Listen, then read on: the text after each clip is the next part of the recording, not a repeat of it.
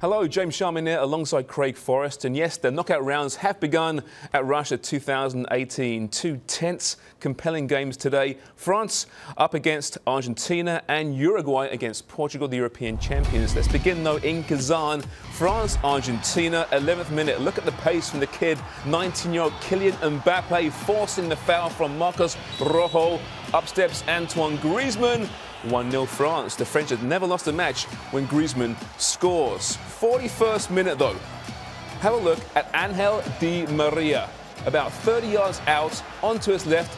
Boom, Craig, what a finish. It was a great finish. It was a first shot on target by Argentina as well, just before the halftime. A game where France really did dominate the early stages, but it's game on at 1-1 at half.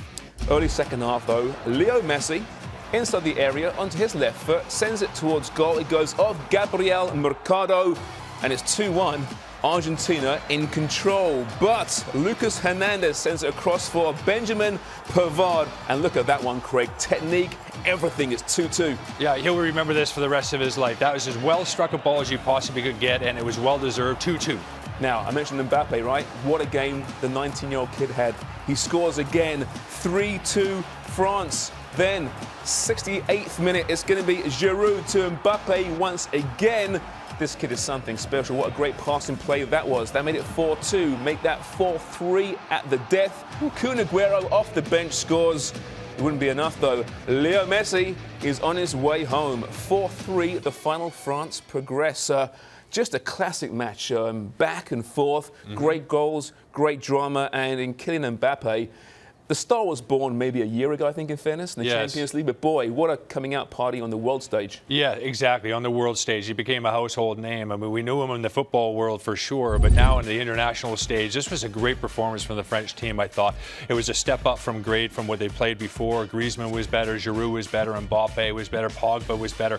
It was a great cohesive unit, and the lead changes really certainly surprised. French took the lead, then Argentina surprised, really, and we're not going to go away. They worked really, really hard.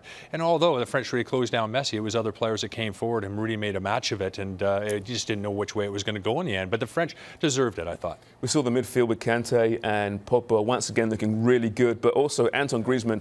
It was a penalty, but he was involved. And so far in this tournament, he hasn't really been as involved as we've seen in the past. So more good signs for France. Yeah, you know, and he's very critical about himself, and he was in the group stage as well, that he needed to be better and focused, and he's confident at what he does, and certainly it showed today. And the whole team, it was a lift from everybody, and the French must be thinking very confidently going into the quarterfinals now that they can go all the way like just about anybody else in this tournament. It's wide open. And of course, Messi, probably his final World Cup. He's not going to win one of these things. He goes home too early in his mind, but let's be honest, not a great team. Does it affect the legacy at all, in your opinion? No, not in my opinion, because he's just, you know, you look at his whole body of work that he's done over his whole career and what he's done internationally and at club level as well, the Champions League and the La Liga and what he's done at that top, because that is the top echelon for professional football. This may be the biggest stage, the World Cup, but the Champions League top end is as good as it's got to be, and it's tough to be the player that plays at that level consistently, and he's done it for years and years. Feel a bit sorry for him, but that's tournament football. Well, whom will France play? The winner of this one from Sochi, Uruguay, and the European champions, Portugal. There he is, CR7. His team is unbeaten in 31 competitive games when he plays, while Uruguay yet to allow a goal at this year's World Cup. 7th minute, Edison Cavani sends it across for Luis Suarez. Look at the ball back in from Suarez to Cavani, off his head, off his face. It's a great goal in the end, and it's 1-0. It's a great ball, you know, cross to Cavani and then Suarez's ball with incredible pace. And look at Thunder Thighs here, Ronaldo with an opportunity that he smashes against the wall. We had to show you that. We're not sure quite what he was doing with the shorts. He's got great quads. Let's leave it at that, shall we? Yes. I've got much to aim for at the gym this week, apparently. All right, second half now. Ronaldo getting his team up for the second half. 55th, the ball comes in for 35-year-old Pepe.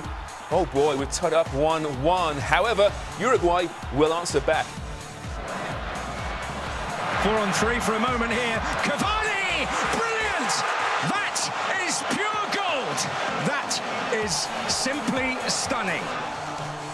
Wow, Cavani's second of the game. He would leave the game injured in the second half as well, but there's your final. Uruguay progress. Ronaldo is sent back home, as is Portugal. Again, a pretty impressive display by the Uruguayans, both going forward and at the back once again. Yes, really tight defensively. It was exactly what we thought the game would be like. The early goal certainly made it a little bit more exciting, but you know, a very good, strong defensive side Uruguay with two very good front players with the Cavani and Suarez, who were excellent on the day as well. They worked really, really well. The injury to Cavani is a little bit of a problem for them. Everybody will be looking at that, whether he'll be fit for the quarterfinals or not. But a terrific 2 goals from him as well, and from Uruguay. And for Portugal and Ronaldo, disappointing, of course. They almost got Portugal, really, because they did that to a lot of teams during Euro 2 years ago, where they defended when they had the lead like that. And Uruguay, excellent side, and they again got to be a side that are pretty confident the way things are going, and they look pretty solid. If you can defend that well with those 2 guys up front, you're always going to have a chance. And Messi and Ronaldo now going home, out of the World Cup. A bit of a shame, of course. Yeah. But from Ronaldo's perspective, he scored the goals in the group phase, actually had a pretty good World Cup. But we're seeing how he's dealt with today. He's not the player he used to be, albeit still very effective. Yeah, very effective. I think it's difficult when you're up against a side like Uruguay to close them out. He didn't influence the game as much. And really, when you look at a day where it's so historic, when you got a guy like Messi and Ronaldo going out of the tournament on the same day, and then you look at the World Cup as a whole and think how good it's actually been, that there's enough star power left in this competition for it to be exciting, that nobody's really worried about the 2 star players, if you like, leaving the tournament at this point. It's been terrific. You know, no one's saying right now, man, we miss Italy, and we miss the Dutch, and we miss Chile. No one's saying that because it's been a great World Cup so far. Yeah. July 6th initially will be Uruguay against France in the quarterfinals.